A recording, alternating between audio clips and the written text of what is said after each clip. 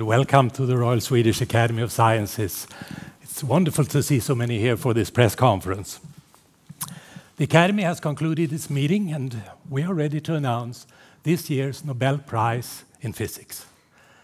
And as usual, I will read the announcement, first in Swedish, then in English, then the citation in German, French, and Russian.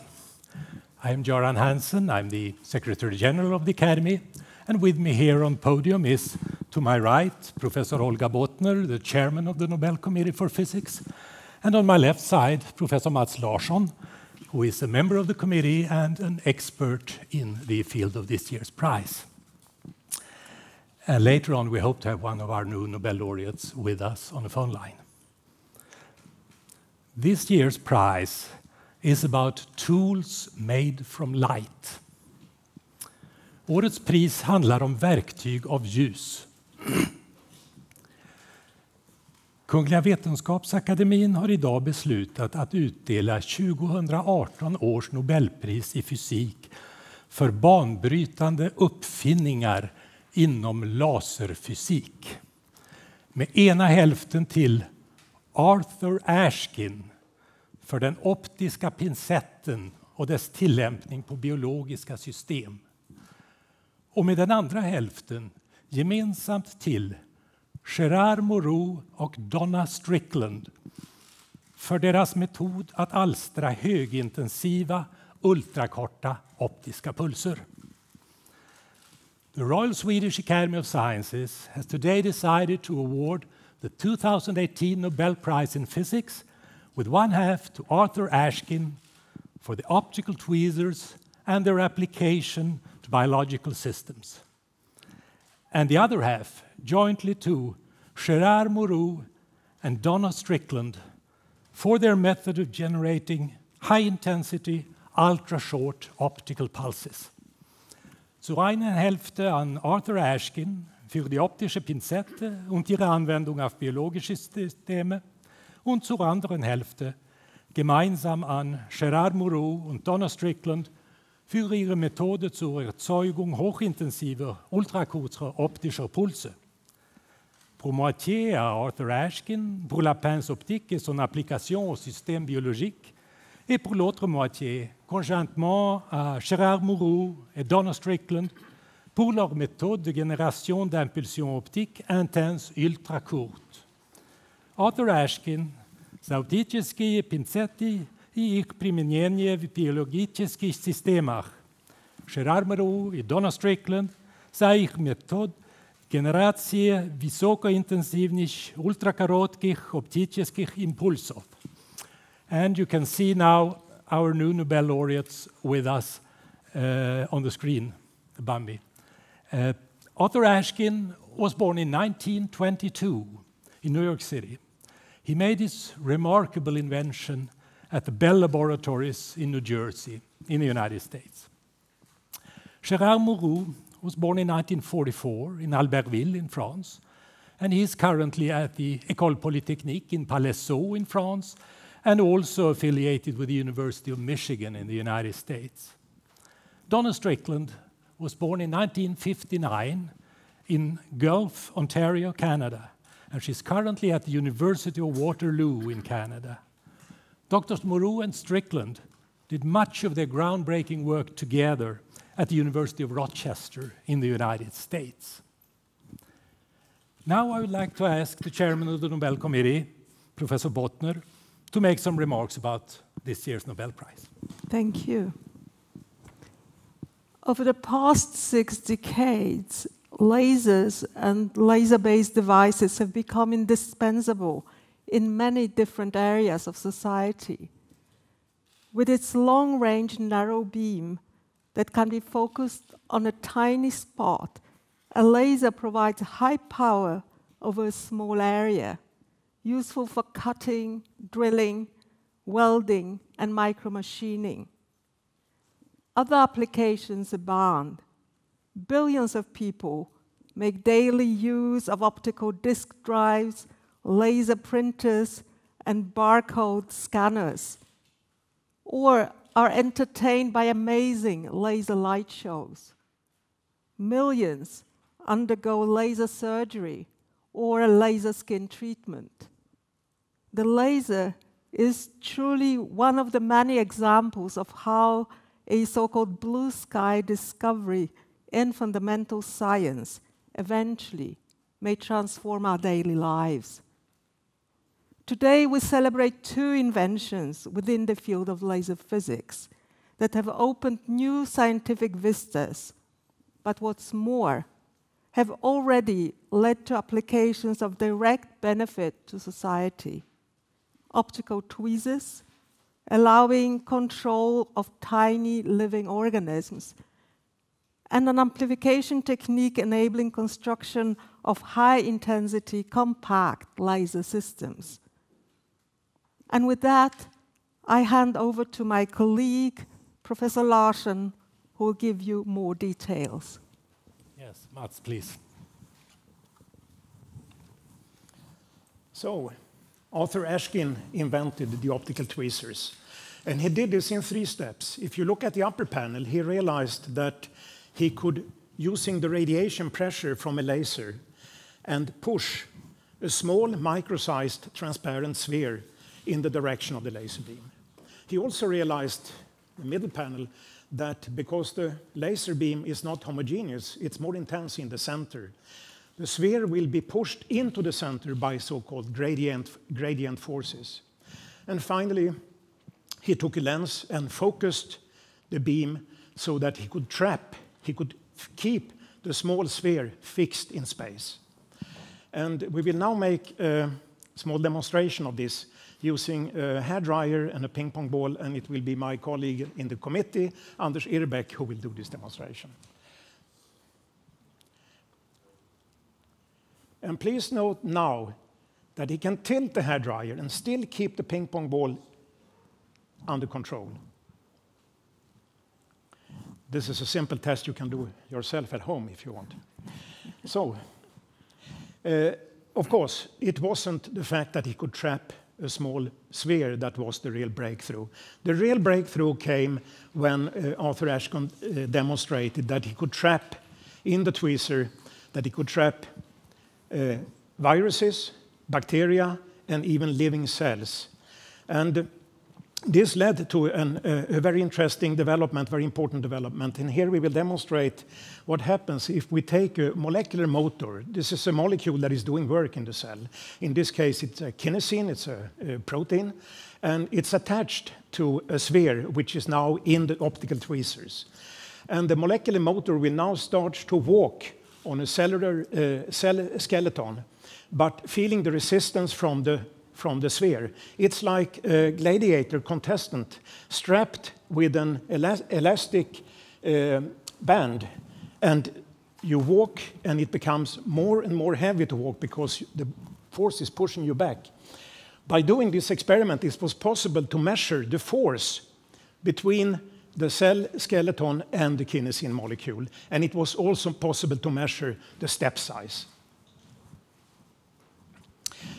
Now we come to the second part of this year's Nobel Prize, to Gerard Moreau and Donna Strickland.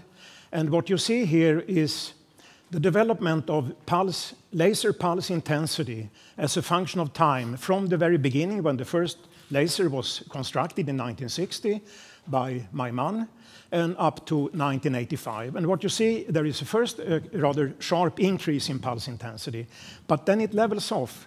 And this became a problem because the technology of that time was not scalable. It was not possible to go to higher intensity because of amplifier damage.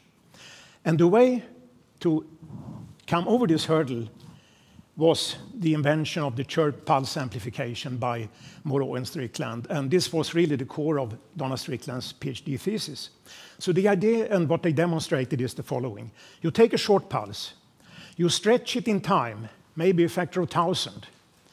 And then the amplitude of the pulse will decrease, also a factor of 1,000. Then you take the pulse and send it through the amplifier. The pulse is increased in amplitude.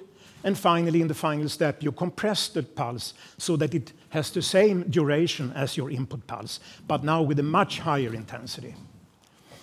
And here you can see the development of pulse intensity after the invention of the CPA technique. Basically, every 4 or 5 years, the pulse intensity doubled. And this gave a possibility for a rather wide range of applications, both in basic science and in more practical applications. And here you see high-intensity ultra-short pulses. They are between 10 to 100 femtoseconds. 1 femtosecond is a million of a billionth of a second. And in the upper panel, you see very high-intensity pulses coming roughly 1 per second, like this. And these pulses can be used for laser particle acceleration. You want to accelerate electrons or protons, and this is now a development that we can already see could be of importance for cancer therapy in the future. In the middle panel, you see pulses coming roughly 1,000 per second. The intensity is a little bit lower, and these pulses are adopted to a new field of science called attosecond science. And attoseconds is even much shorter than a femtosecond, 1,000th of a femtosecond. And by using these attosecond pulses, you can explore how electrons are moving in atoms and molecules. Very short time scale. In the lower panel, the frequency has increased even more. There are now 100,000 pulses per second, but the intensity is a little bit lower. And these pulses are extremely useful for high precision measurement, high precision interaction with matter. And I give you one example how they can be used. And this is now a CPA femtosecond laser that is used to correct myopia or nearsightedness. And the femtosecond laser is in the cornea creating a small lens-shaped piece of tissue, which is called a lenticule. The femtosecond laser is also used to make a small incision in the cornea so that the lenticule can be extracted with a small instrument. And by doing this, you are decreasing the refractive power of the eye so that your focus is now on the retina and not a little bit before the retina. And nearsightedness, I can assure you, this is something I'm very well familiar with. And so finally, we are today awarding the Nobel Prize for groundbreaking inventions in the field of laser physics to Arthur Ashkin, Gerard Moreau, and Donna Strickland. Thank you. Thank you, Mats. We may now have one of our new Nobel laureates with us on the phone. Dr. Strickland, are you there? Yes, I am. Hello, this is Göran Hansson again. I'm the guy who gave you the good news, what is it, 45 minutes ago or so? That's right. And right now we're having a press conference here at the Royal Academy of Sciences. A large number of journalists, and I'm sure they would like to ask you some questions. Are you ready for them? Yeah. I guess so. Thomas von Heine from Swedish television. Yes, hello, Swedish public service television. Congratulations. I was a bit curious how you found... Excuse me, can you hear him? No, I'm sorry, I cannot. There's something wrong with Sorry about that, we lacked a microphone here. Congratulations. I was curious about how you found this. In the short introduction, it was described as a blue sky discovery, and was it, and how? Okay. So I don't know if you also have Gerard on the phone too, but I was a PhD student at the time, just to keep that in mind. I think a lot of things, as always, is going on. Pulse compression was already going on. Different people were trying to get short pulses amplified in different ways. But I think that it's somewhat, I guess, just thinking outside the box to stretch first and then amplify. Most people were amplifying and trying to just compress whatever they had amplified. So I don't know if that answers the question. Thank you. More questions? The lady over there. You get a microphone. Okay. Thank you. I'm Anneli Megner-Arn from Swedish TV4. Congratulations on the prize. Thank you. You are the third woman ever getting the Nobel Prize in physics. Is that all? Really? What's your comment on that? Okay. I thought there might have been more, but I couldn't think. Well, obviously, we need to celebrate women physicists because we're out there. And hopefully, in this time, it'll start to move forward at a faster rate, maybe. I don't know what to say. I'm honored to be one of those women. We expect more to come. More. Yes. Yes, there's a gentleman over there. Thank you. David Keaton from the Associated Press. First of all, congratulations. Thank you. And second of all, how did you react when you received the phone call this morning? What was your first thoughts and your thoughts on sharing this prize with these other laureates? Well, first of all, you have to think it's crazy. So that was my first thought, and you do always wonder if it's real. As far as sharing it with Gerard, of course, he was my supervisor and mentor, and he has taken CPA to great heights, so he definitely deserves this award. And I'm so happy that Art Ashkin also won. I think that, you know, he made so many discoveries early on that other people have done great things with, that it's fantastic that he is finally recognized. Thank you. Yes. I'm Per Snaprud from the daily Dagens Nyheter. In terms of... It's a newspaper in Sweden. It's a newspaper based in Stockholm. In terms of practical applications that make some difference in people's lives, what are your favorites from your own research? I'm afraid I haven't done anything that was practical for somebody. I think the main practical application of CPA so far has been in the eye surgery. It was the first one, and I think it is the one that is used by the most people for something practical, and it was already discussed in the press conference. But no, I think it's still being used mostly, I shouldn't say mostly, but I think the push towards higher intensities and shorter pulses and things will lead to even more. But it's already being used for machining as well, I should say that. It does machine things like glass, just like it machines the eye. Thank you.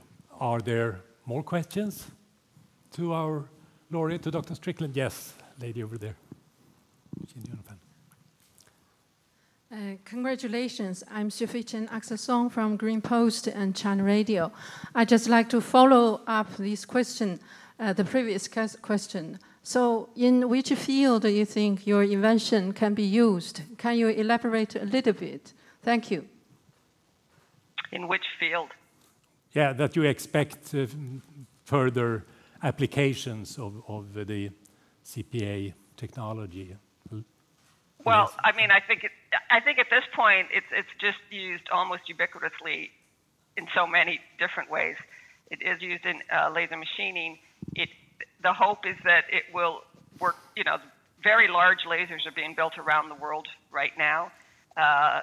Some of them are hoping to do laser acceleration. Some of them are hoping to, you know, cure cancer. Some of them are, you know, it seems to be just about everywhere, high-intensity lasers, just because of the way it interacts with the medium is different, and some new things are being discovered that way. But it would be in chemistry, physics, medicine, engineering. So this development has just started, and we can expect much more to come. That's exciting news. Thank you very much for being with us, Dr. Strickland, and thank you. We look forward to seeing you here in Stockholm in December. Great, I look forward to it. Thank you. Thank you. Bye-bye for now. Bye-bye. Now, are there questions to the panel? I know you're eager to have your individual interviews, but maybe some of you would like to ask something while we're all here. No? Please. Did you talk to all of this year's laureates? Yes, we did. There was a bit of a problem with one of the phone connections, and that's why we were delayed for 5 minutes. But we've spoken to all of them. And Dr. Ashkin told us that he may not be able to give any interviews because he's very busy with his latest scientific paper. More questions? One more over there. The gentleman from Associated Press, I think. Yes, indeed. David Keaton, thank you for the question. So this year we see a female laureate winner, as was pointed out, the third only in physics. We spoke in the last few years about female representation within this prize. I understand that you cannot talk about people that have been nominated per se, but would you be able to give us an idea of the percentage of women that are nominated for these prizes? We have not. I don't have the statistics here in front of me. It's a small percentage, that's for sure, and that's why we are taking measures to encourage more nominations, because we don't want to miss anyone. Let me point out that these measures that we have been mentioning in the last few days is part of a long process and has actually had no effect for this year's prize. And it's important to remember that the Nobel Prize is awarded for discoveries and inventions, and those who receive it have made major contributions to humankind, and that's why they get the prize. May I? Please. I mean, we cannot give you the percentages, of course, but let me just point out that the percentage reflects the number of women in science if you go back 20 or 30 years. So the number has been increasing steadily over the years, but the number of nominations rather reflect the percentages as they were, say, 2 or 3 decades back in time. Thank you. Good point. If there are no more questions, thank you very much. Now the individual interviews, but we'll close this press conference. Thank you.